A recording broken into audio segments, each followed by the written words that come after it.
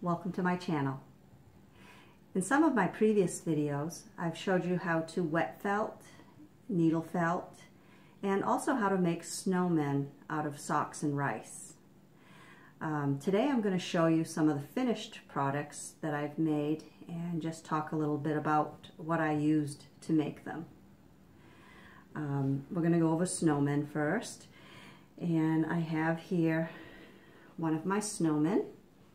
He is made mostly with socks. This one here, the body is made out of the leg of the sock. You can see the ribbing. The hat is made out of the leg of the sock, and I dyed that with food coloring. The little tie that goes around his hat is also a piece of the sock, but it's the wrong side of the sock, so you can see it's fuzzy. And I also incorporated a pipe cleaner in there just to give it a little sparkle. His scarf, or a little neck warmer actually, is a piece of sock dyed with food coloring. And his eyes and nose are made from yarn, and I used a needle and thread and made French knots to make the eyes and nose. Not thread, I think I used yarn with that. And his arms are also made of yarn, and I just used a needle with some yarn on it and sewed on these little arms. The buttons are made with puffy paint, and you can buy those in little tubes about this big, and it hardens. You have to let it harden for several hours, but those make good buttons. And this is one example. I have many snowmen, so I'm going to show you quite a few different examples. Okay, this snowman is made with the sock, the leg of the sock again, so the ribbing. But instead, on this one, I knit him. Actually, did I crochet? It's hard to tell with this yarn. The stitches are hidden. I either knit or crocheted his scarf. I did knit this hat, and I attached a little pom-pom with glue, using a glue gun. And again, the eyes and nose are made with yarn, and also the arms. This snowman, I used some yarn that had glitter in it, as you can see the sparkle, for his scarf, and that is a knitted scarf. And his hat is made out of a piece of the sock. This is the toe of the sock, and I dyed this sock with food coloring, turned up the rim so that the inside of the sock, which is fuzzy, makes it look like he has a little fuzzy brim on his hat.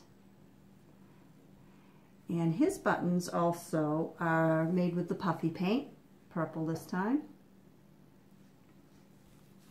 His eyes, I used the puffy paint also instead of French knots.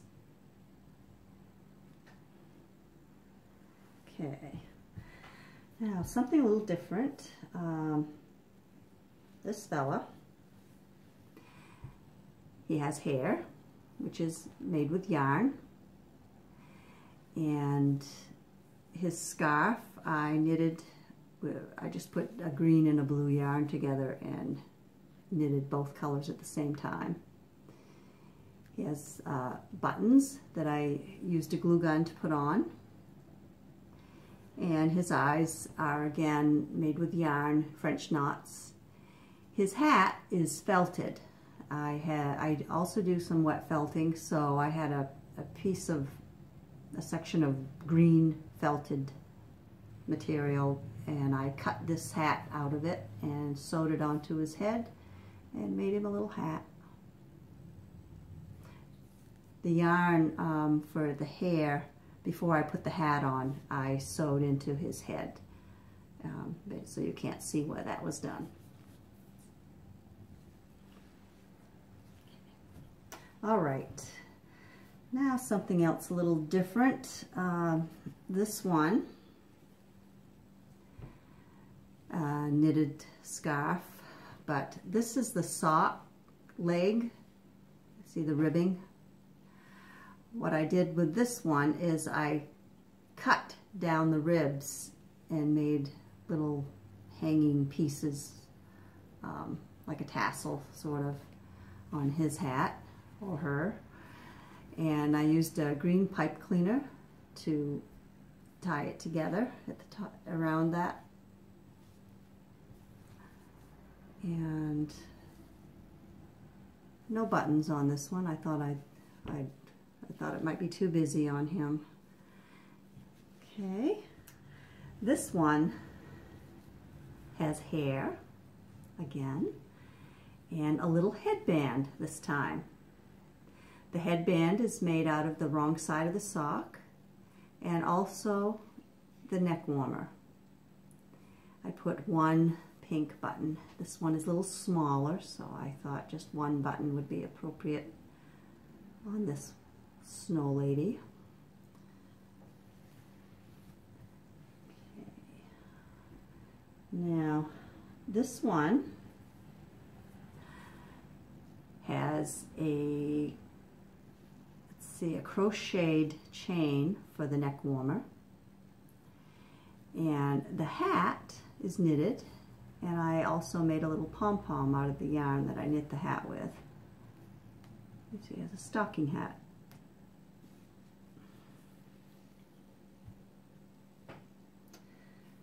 Let's see, something else a little different. This one is made, this part of the sock is the toe of the sock, so you'll see that it's all smooth on the bottom because it's the toe. And the hat is also made out of a toe of a sock and then turned up so that the wrong side of the sock is here for the fuzzy brim. I used the glue gun to attach 3 buttons to the brim, and I also used the glue gun to attach a little green pom-pom. His scarf is made out of the wrong side of the sock, and I've sewn it down so that it doesn't move and doesn't untie. But you can see that. It makes a nice fuzzy scarf. And again, the arms are sewn on. All of my snowmen I sew on the arms. This snowman is made with the wrong side out. This is the toe part of the sock. And see how fuzzy he is. And his hat, this time, I used a wrong side out sock. This is the toe. And the brim is smooth because it's the right side of the sock. I used a pipe cleaner and sewed that along the edge to give him a little pizzazz. And I also tied, I crocheted a chain with yarn and tied that around and just made a little poofy fancy top on his hat just to give him a little different look. This is a scarf made with a piece of the sock. As you can see, the fuzzy is the wrong side and the smooth curls when you cut it is the right side. And I thought that he didn't need buttons because he's got so much scarf going on there. Okay. Let's see, what else is different here? I have a lot more. They're not all real different from the previous. This one here, this is the toe of the sock, the smooth body, the ribbed part of a sock.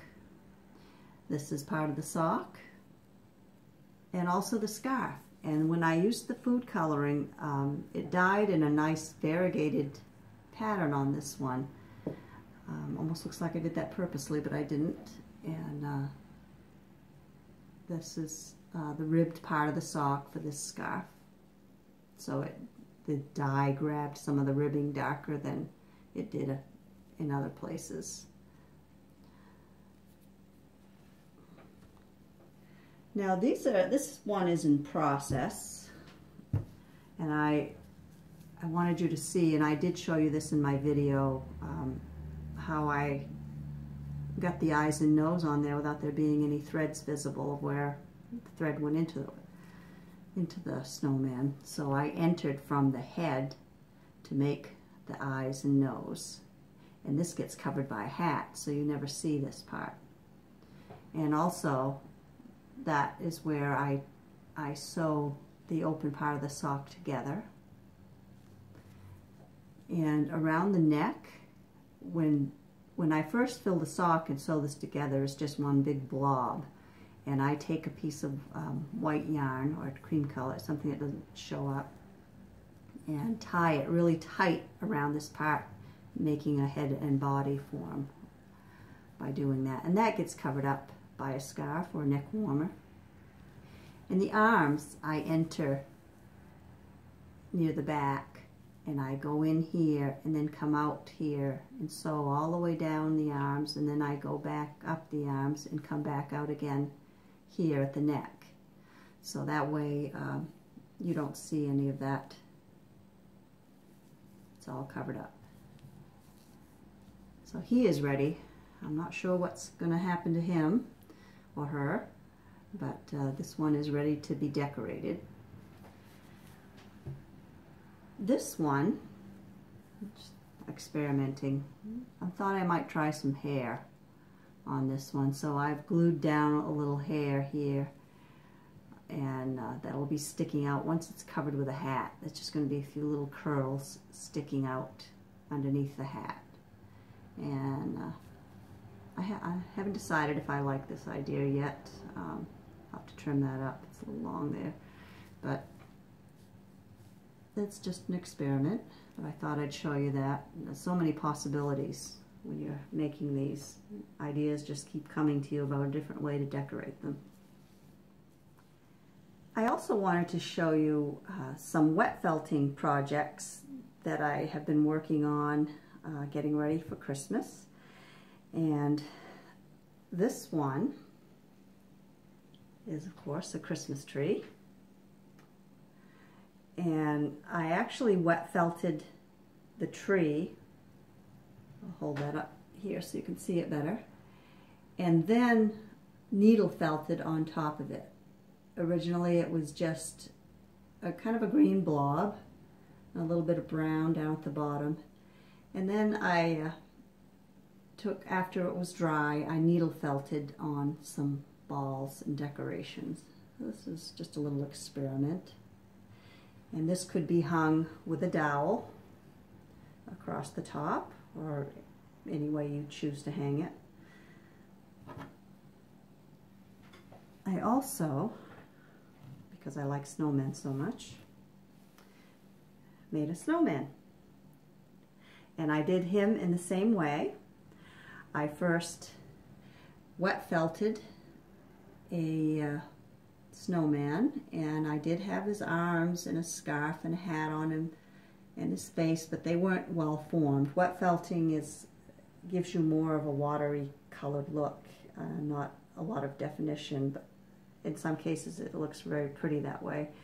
In his case, I just wanted to get the base going for what would be this, and on top of what I had already wet felted, I used my needle felting process to define him more. So he could also be hung with a dowel or other method. So that's what I've been working on, and I just wanted to share with you some of my finished products, and I hope you, if you haven't watched my other videos on how to do these processes, I hope you will. And I hope everyone has a wonderful holiday.